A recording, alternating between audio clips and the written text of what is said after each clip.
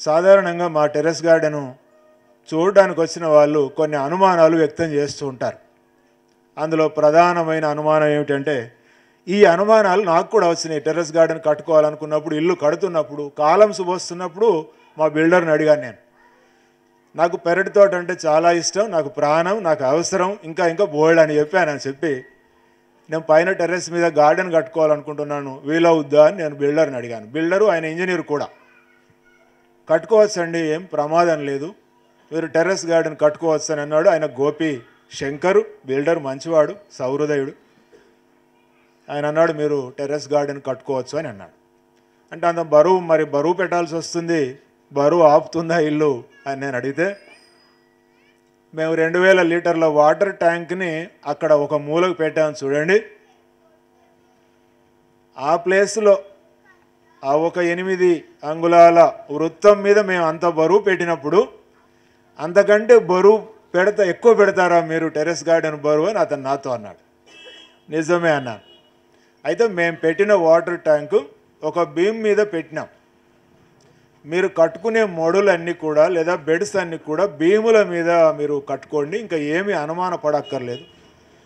ఇప్పుడు మీ పక్క ఇల్లు చూడండి, 4 అంతస్తులు కట్టుకున్నారు వాళ్ళు, దీని మీదనే వాళ్ళు 4 అంతస్తులు కట్టుకున్నారు. దాని బరువుతో పోలిస్తే మీ గార్డెన్ బరువు ఎంత, 1% కూడా కాదని నాకు ఆయన భరోసా ఇచ్చాడు.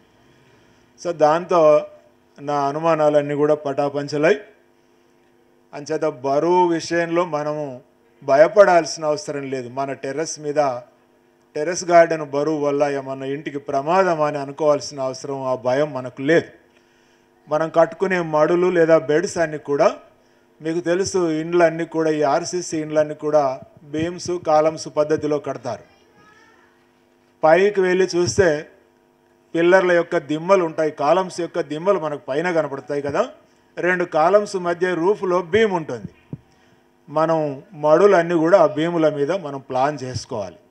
మన ఇంటి మీద ఎన్ని బీముల వరుసలు ఉన్నాయో మనం క్యాలిక్యులేట్ చేసుకుని, కొలతలు కొలుసుకుని, ఒక పేపర్ మీద కొంచెం హోమ్ వర్క్ చేసుకుని ఒక లేఅవుట్ వేసుకున్నట్టయితే సౌకర్యవంతమైన మంచి గార్డెన్ మనం కట్టుకోవడానికి స్కోప్ ఉంటుంది.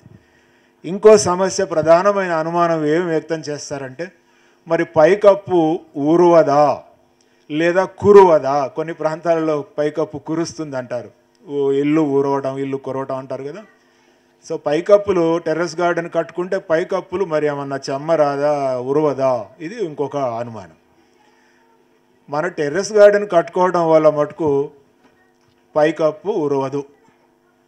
పైకప్పు ఉరుస్తుంది అంటే ఎందుకు ఉరుస్తుంది అంటే, స్లాబు వేసే రోజు వైబ్రేటర్ మిషన్ని సరిగ్గా ఆడించకపోవటం వల్ల పైకప్పు కురుస్తుంది. అది చిన్న అజాగ్రత్త. ఆ పనివాడు వైబ్రేటర్ మిషన్తో స్లాబు వేస్తున్న రోజు వాడు మూలలకు కూడా ఆ వైబ్రేటర్ మిషన్ని కొంచెం చక్కగా ఆడిస్తే ఆ లీకేజ్ సమస్య రాదు. అందులో వాళ్ళు కాంట్రాక్టర్స్ కూడా ఏమి మెటీరియల్ విషయంలో వాళ్ళు ఏమి కొంచెపడరు, కలపవలసినవి కలుపుతారు. కానీ ఆ వైబ్రేటర్ మిషన్ ఆడించకపోవడం వల్ల రూఫ్ ఊరవడానికి అవకాశం ఉంటుంది.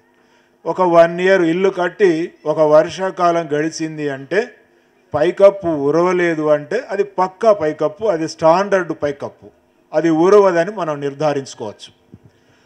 కొత్త ఇల్లు అయితే 1 సంవత్సరం గడిస్తే ఒక వర్షాకాలం గడవాలి. ఏమీ ఉరవలేదు, బాగుంది, లోపల చూస్తే ఎక్కడ చెమ్మలేదు అనుకుంటే ఇంకా మీరేమి కూడా భయపడనక్కర్లేదు. నిజంగా పైకప్పు ఉరుస్తున్న ఇంటి మీద మనం టెర్రస్ గార్డెన్ కట్టుకున్నా కూడా మన టెర్రస్ గార్డెన్ వల్లనైతే 1 చుక్క లోపలికి రాదు. ఎందుకు? మనం అట్లా ప్లాన్ చేసుకుంటాం. డ్రైనేజ్ వాటర్ అంతా కూడా అవసరమైతే పైప్ లైన్ వేసుకుని రూఫ్కి అంటకుండానే మనం కిందికి పంపించుకునే అవకాశం కూడా మన మిద్దె తోట వల్ల మనం అట్లా చేసుకోవచ్చు. కనుక బరువు సమస్య కాదు, మిద్దె మీద నీటి ఉరుపు భయం కూడా మనం ఏం పెట్టుకోనక్కర్లేదు.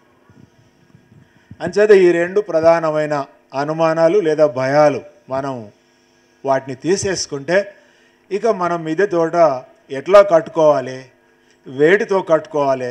భూమి మీద చేసే వ్యవసాయం చాలామందికి తెలుసు. భూమి మీద చేసే వ్యవసాయాన్ని మనం దాదాపు పైన టెర్రస్ మీద చేస్తాం. కాకపోతే మనం కట్టుకునే మడులు లేదా బెడ్స్ ఎట్లా మనం తయారు చేసుకోవాలనేదే ఒక ప్రధానమైనటువంటి సమస్య.